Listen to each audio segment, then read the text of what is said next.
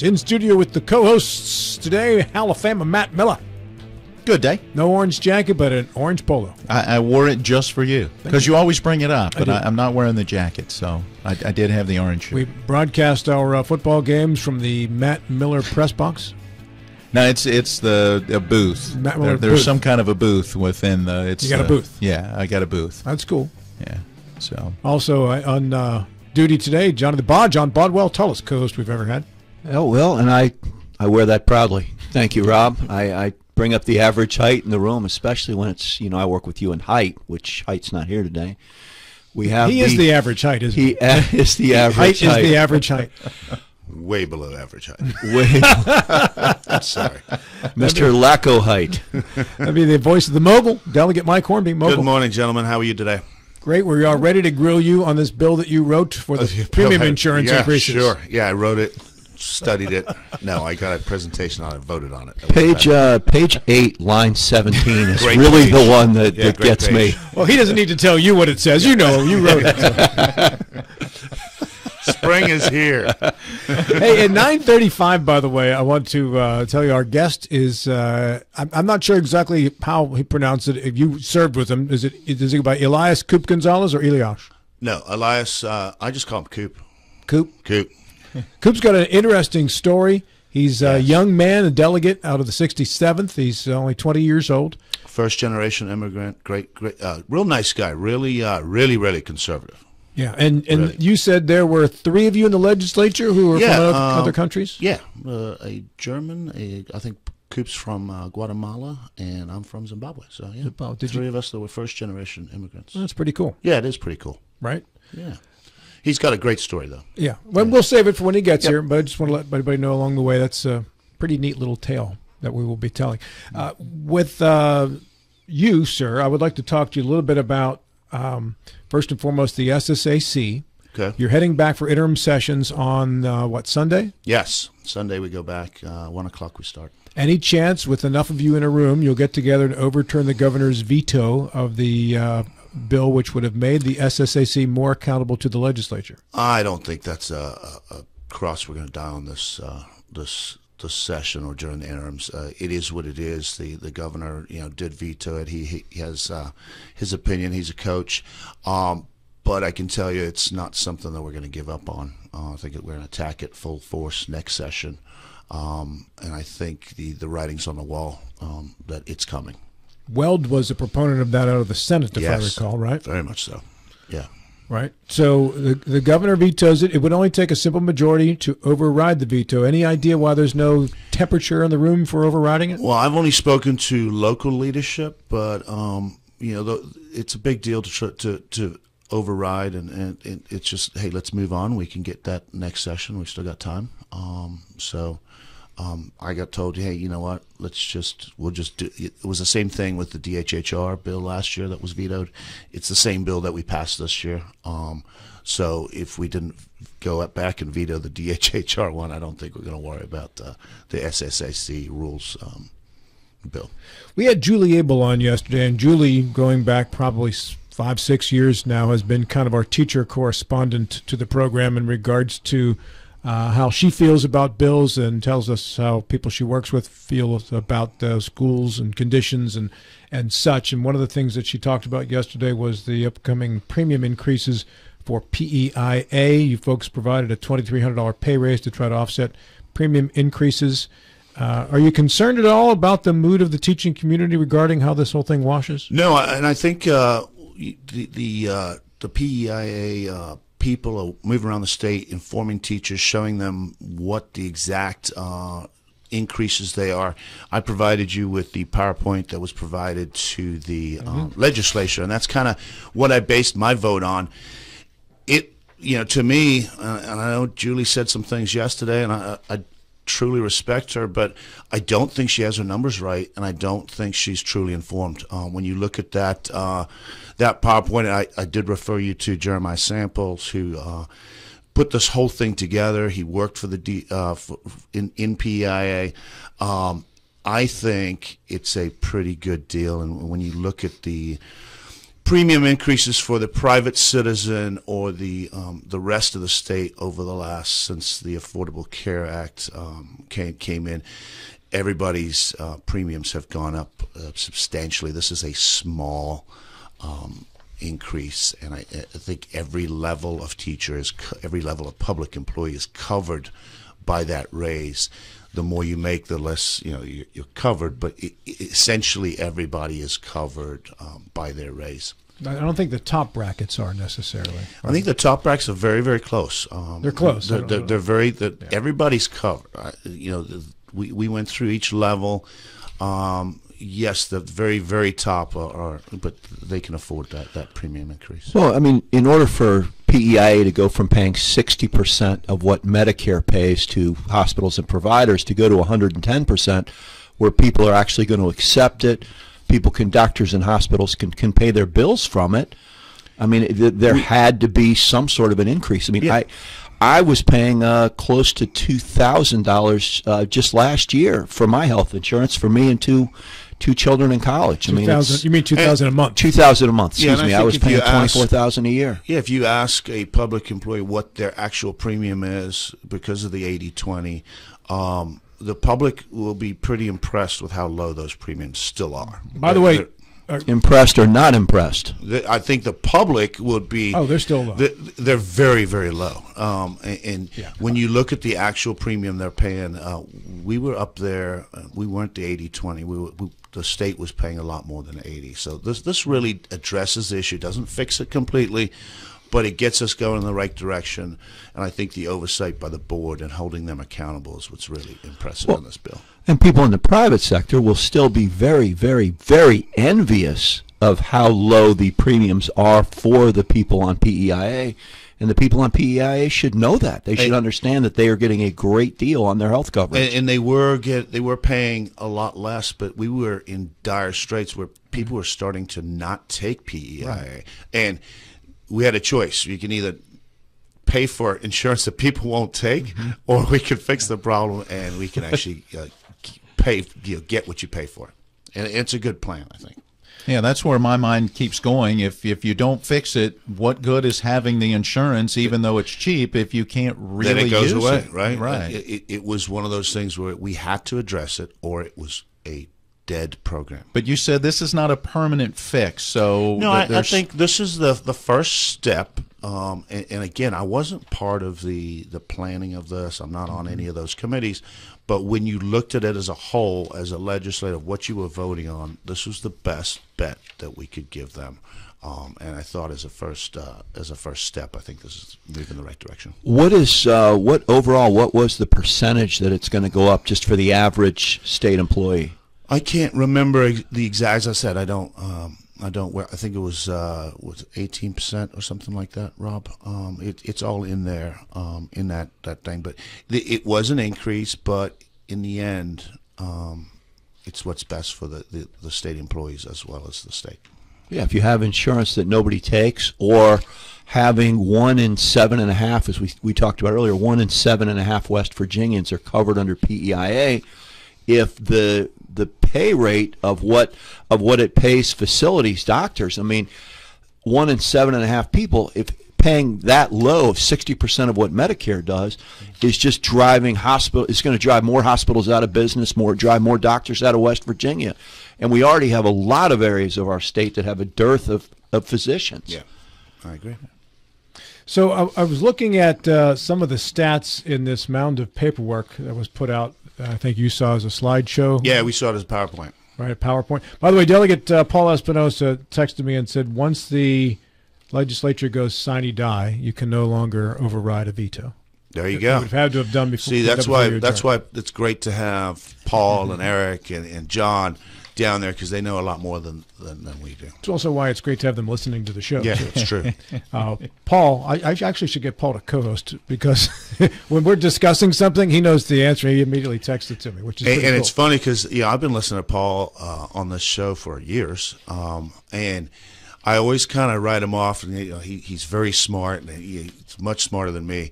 But since I've been elected, when he speaks, I tend to listen a lot more because there's a wealth of knowledge that you can get from that man. He really does know his stuff. So I want to run through a scenario here that was put out during this presentation that you saw, Mike, and it assumes you have two school teachers in Berkeley County, or any county for that matter. A two-teacher household, one teacher making $60,000, the other making $40,000. So combined, they have a $100,000 household income. For two state employees, the average of the two employees' salaries determines the salary level. Family of 4, 2 adults, 2 kids, plan selection, PEIA, PPB, Plan A, family with employee spouse. Now, assuming the pay raise of $2,300 per employee, that would be a $4,600 raise, okay, plus the tax cut. Your premium before the changes was $228 a month for that family of 4 medical insurance. It's pretty impressive. Very. And I know, John, you're already wincing in pain. I'm at $2,000. I mean, You're $2,000 a month. I'm in the private sector. Okay, that's what it was before the legislature did their work to try to basically save PEIA from going bankrupt in 4 or 5 years.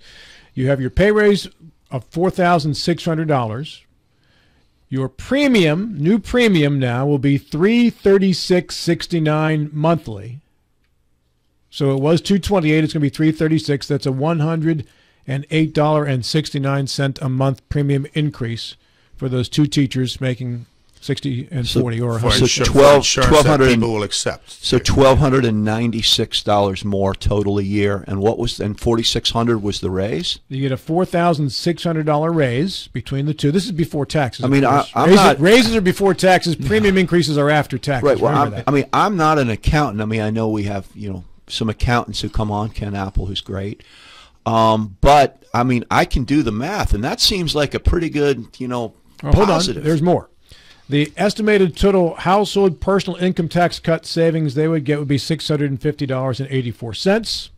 Car tax rebate, assuming 2 average priced used cars, and they base it out of Kanawha County, would be $243.84. So take that $243.84 car rebate, $650.84 PIT break, plus the $4,600 raise. Subtract out the $1,304.28 premium increase over the course of a year, and that two-teacher household is $4,190.40 ahead of where they and that's probably started one out. of the examples that are very positive. So if you have 2 state employees averaging 50,000, so for somebody, and that's the folks I've talked to in the public, that's a lot of the scenarios that we're seeing. It's the folks that have a spouse that their business or their employer offers insurance. Those are the ones that are not quite sure of where they stand because of the spousal. What do they call it? They call it a tax, but it's $100 and something. $147. I think. $147 is still really Well, good. if somebody, I mean, if you have one spouse who's a teacher, the other spouse who works for a company, they are in the public sector, just like I am, paying $2,000 a month. We should not be subsidizing the health insurance for the person who works in the public sector and has a public sector job. And by that, we're also then subsidizing their employer, who's not having to pay the employer's part. And the whole point of this is to get more people on private insurance, right? So that our private insurance can come down. That when you have a spouse that say works for a bank and is offered insurance, they should take that insurance from their private. That's the goal. That was the whole goal of the Affordable Care Act, right? Well, is it in the bill, the PEIA bill, or are they? If someone is offered private insurance through their employer, They must take it. they must take it. They must okay. take, or they get the 140, 17, whatever that number is. I believe that was in there too. Yeah. 100, but that's still that penalty pales in comparison to what they're paying for I the agree. public insurance. Yes. There needs to be a little more disparity on that. Yeah. So there are several different scenarios that they cover in here based on They really where do you kind work. of cover, and they don't But go. but they all take into account the tax cuts. And that you go got to with it. realize the PEI bill, that the raise, the tax cuts, they were all built together, right? So in tandem with each other. So when you look at it as a whole, and when we voted in order. We voted for the raise, and then we voted for the PEIA. It was all voted together and was presented together, and that's you got to look at it like that as a whole. A couple of things here. SB 268's impact on retirees. Medicare retirees are not directly impacted by Senate Bill 268. No. That's what we're discussing here today. Non-Medicare retirees are projected to see a 7% increase in the cost of their care, but any impact to premium is contingent upon a decision by the PEIA Finance Board. What does that mean? Any idea? Again, a little above my pay grade. If the PEIA Finance Board applies a premium increase to the non-Medicare retiree plan, it would be up to that 7%. So you could see a 7% increase in your PEI premiums if you were a non-Medicare retiree. 7% is pretty negligible. But 7%, I mean, say a retiree who's not yet of Medicare age is paying, say they're paying $300 a month on PEIA, 7% is only $21 a month. I mean, we're not looking at, and that's a non-retiree. When you talk about percentages, a percentage of a small number is a small number. Yeah. So I told you the scenario where if you had two teachers in West Virginia, married teachers, what the scenario was with the tax cuts included, they would be ahead by $4,199.40 before taxes. If you have a single CPS worker starting their career out at a starting salary of basically $36,000, that person would be ahead $2,379.05 after the premium increase, again before taxes. You have a DHHR economic service worker with family, spouse, but with no employer insurance. They would be ahead $3,240.75. And a married teacher with spouse, that is employer insurance offered, they would be ahead $1,650.92. And again, this takes into account the premium increase from PEIA, the personal income tax cut that should have already kicked in your paycheck, and if it hasn't, talk to your personnel office, and also takes into account the car rebate. Yep. Right. Is there? And those are all average numbers. Is there any sector, are there any public employees that see a negative from all of these things financially? So I think the higher your salary is, the closer it gets to being an even wash. And I think there were some cases where, because we do have public employees that do make a substantial amount of money, those people, they were washing out. They're in the hole. According to this, they're in the hole. They're paying a little more, but when you look at the percent of their salary, it's so much less. I think Bobby Huggins, being one of the public employees, I think he's not on PEI. I think he can handle the. Yeah, if you make according to this, family PPB Plan A premiums with a $2,300 pay raise, assuming the employee goes up a salary bracket, and as we know, things are based on the salary bracket for your PEI premiums. If this knocks you up a bracket and you make $83,101 to $108,100, you would be down $295.02 at the end of the year. Okay? $295 out of $108. Yeah. Now, if you make $108,101 to $133,100, you are in the hole $1,028.33, and if you make $133,101 or more, you're in the hole $1,123.32 at the end of the year. So basically, you're going to see a $100 a month health insurance premium increase if your salary is $133 or more. If it's less than that, your increase will be less than $100 a month, and if you make less than $83,101, then you will not end up paying more for your health insurance than the raise coverage. Well, I think if you're making $130,000 plus in West Virginia, what, you're 98% of West Virginians, you're doing pretty well already. We shouldn't be. If you're making that much money, we don't need to subsidize your health insurance as much as we do for somebody who's sacrificing. I think we should. I mean, I think that's the benefit of going into the public works, is that they do get a subsidized benefits and things like that. But I think if you're making that much money, you should pay a little. Now, without a doubt, if you're in the public, if you're working for the government, you deserve subsidized health insurance. I mean, that's just part of the deal. I agree with that. You deserve subsidized health insurance. I don't know if you deserve it. But I mean, it's get part of that's the deal that we have. Those are the cards we're playing. But it's part of the trade-off for taking a lesser salary. You get more benefits, so everything evens out. You get pensions, other things. Now, that scenario I showed you is the only scenario whereby somebody is directly underwater based on premium increases. The rest of the scenarios, if you do the family plan where you don't jump a bracket, nobody is below water. And these are all the Cadillac plans too that you're looking at too. This is the Cadillac plan. These are the Plan A. There are other Plan B and things that you can get much less now, if you like. If you're a single employee and you're the only person on your health insurance and you do the Plan A, nobody there clears less than $1,200 before taxes from the premiums increasing. Yes. So nobody's underwater in that scenario. In a single scenario. And in the single scenario where your salary bracket is frozen, it works out even better. Nobody is worse off. In fact, the least improvement you'll get is $1,562.89 at the top salary bracket. And if you're making $50,000 or less, you're still $2,000 up at the end of the year. Again, that's before taxes. Taxes is going to take a chunk of that, too. And you know that hospitals and doctors are actually going to take your plan. They're not going to put you at the back of the line. Well, the premiums had to go up at some point, and I know there are reasons throughout history in the state as to why the idea of keeping those premiums as low as possible made sense, because we weren't giving raises out for many years. Mm-hmm. Those premiums, if you go back, I think it's 10, 12 years, I think increased about $1 a month.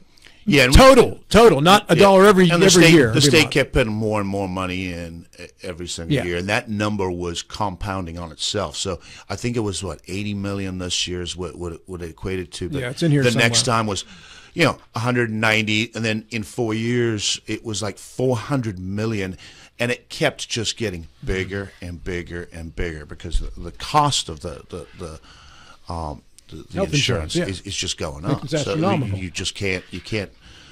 So I think, in the end, it's a great deal for everybody. It's a great deal for West Virginia as a government. It's a good deal for the private sector. It's a good deal for public employees.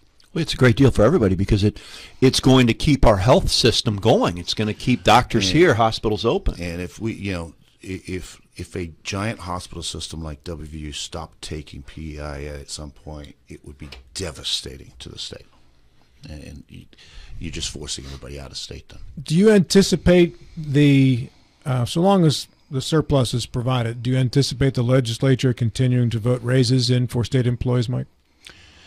I do. I mean, I still think we've got a long way to go. We've definitely got a correctional officer issue. We've got a CPS issue. We've got a recruitment issue within our teachers. We got to get more teachers going to school. If you look at the numbers that are being graduated out of WVU, they're just 10-20% less every single year. I think the number was like 470 teachers graduated WVU. That's small. That is a huge university. Coming down from 10 years ago, you're at like 1,800. We have an issue, and it's not just West Virginia. I think this is people are looking at it and going, do I really want to be a teacher based on what we have in the classrooms and the society? And we have a bigger issue than just paying teachers. Mm-hmm. Has there been talk about, with a lot of this opioid settlement money we're going to get, about propping up CPS and other social service things directly with that money? Because I know a lot of the problems we have with the foster system and everything are caused by the opioid epidemic. So I think, and correct me if I'm wrong, but I think that's up to the counties and the municipalities. I think it's the way that money is being distributed is going back to the counties and the municipalities. I know, Berkeley County, Martinsburg, they're fighting over how much and who's getting what, but I don't know any specific plans, or I haven't been involved in any talks about specific plans with any of that opioid money. I know it's going to be in a foundation and it's coming, but until they actually get it and they start spending it, I don't know what the actual plan is.